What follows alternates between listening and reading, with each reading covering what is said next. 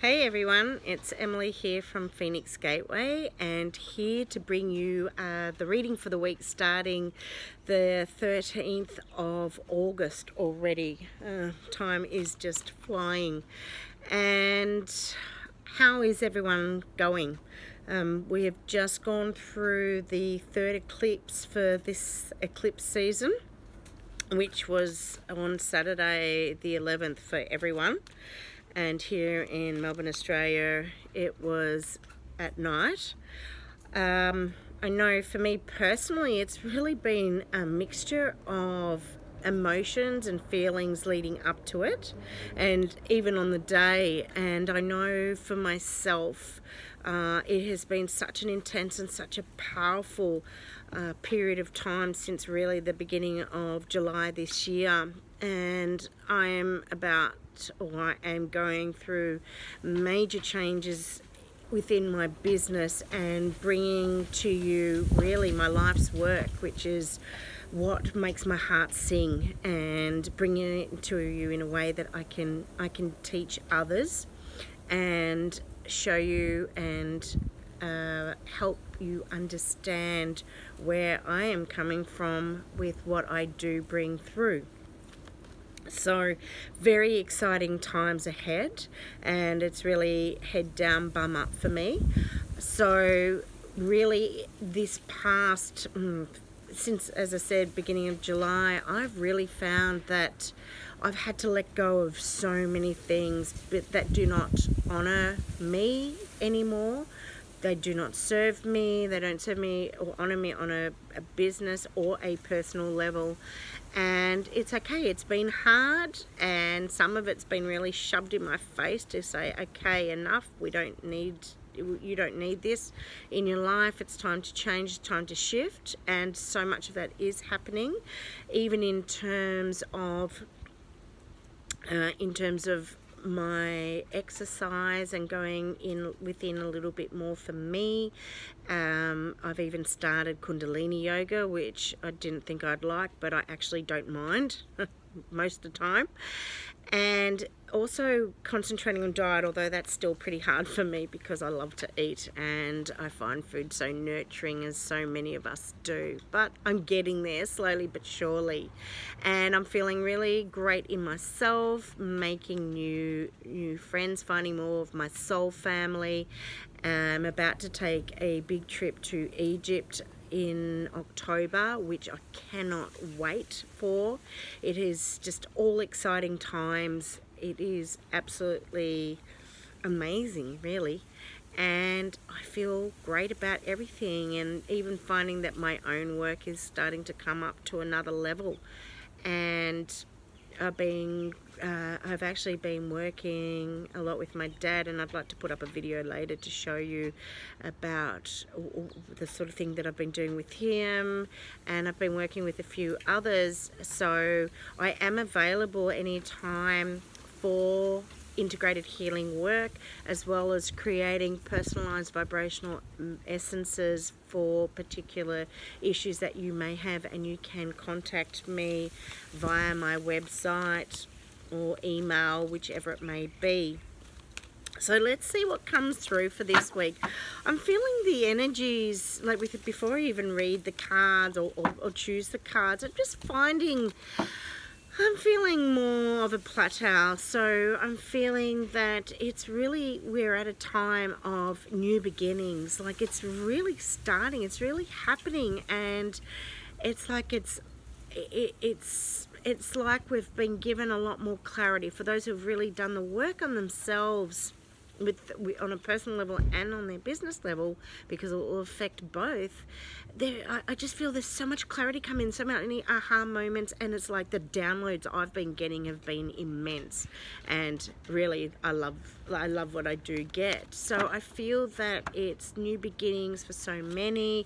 There's going to be a lot more clarity. There's going to be the pathways ahead are going to be a lot more open, with with less obstacles. And I think, though, if I'm right, that when we're working with energies of the eclipse season, You usually got to wait a couple of weeks for those energies as well to settle. Plus, I think it's like we've got 6 planets in retrograde at the moment, and I don't honestly understand each and every one of these that are retrograde. I just know that, you know, there's always something there. We're always being tested, and I think it just makes the testing that little bit more. So, let's start pulling some cards. So the first card that's just come through is the octahedron. Okay, second card to come through is the hexahedron, and we'll cube, which is the orange. So we're working sacral, working the nurturing aspect, and both of these are nurturing because it's heart, and so it's the heart sacral area, bringing the feminine aspects, which are beautiful. Bloody love this card. And this is the 528 hertz, and I think I'm going to leave it at that to what needs to come through for the week. So just put these cards to the side. So let's look at these cards. So this week it's really about coming from the heart space. It's the nurturing aspect of ourselves, and the more we nurture, the more we give. You know, it's then what we can also put out for others. So really nurturing you, giving yourself lots of self-love. And it may even be that you need to, you know, make a little goal for yourself and say, okay, so from now on, I need to nurture myself. I'm going to maybe have a half an hour or an hour massage every week, or I'm going to get my nails done, or I'm going to make sure I go for a walk to the beach, or whatever it is that makes you feel good about you, that brings in that nurturing for you. It might even be that you set aside every day to read a book of choice, or to watch a movie of choice. So there's so many options, but really getting into that heart space. And as we're doing that, we are still on the nurturing aspect. When we're giving ourselves the self-love and the self-nurturing, we're then working, it doesn't matter whether you're male or female, we're working with the nurturing aspect. And when we're working with cube, we're working with foundations. But in this case, it's the foundations, but we're bringing them through because we're bringing them through from the birthing center, which is our sacral center. So we're really working with nurturing and creating aspects of ourselves. So we're maybe recreating, we're reinventing parts of ourselves, or you know, a big part of our business. And I know that's what I'm doing now. It's not that it's going to be new in many ways, but the knowledge, the wisdom that is there, I've already got it. It's already been brought through for me, and I've brought it through in my work. But it's about how do I now put it all together to be able to share and to create a beautiful program from it for all to be accessible to everyone. So really, really lovely. These cards go perfectly together, hand in hand. And then the third card to come through is Solfeggio, frequency 528, and working with some guys the other week. Actually, this card was pulled for me, and he's like, what is this all about? And the 528 hertz, it actually, when we compound the number 5 plus 2 plus 8, we compound it to a single digit. It is actually a 6.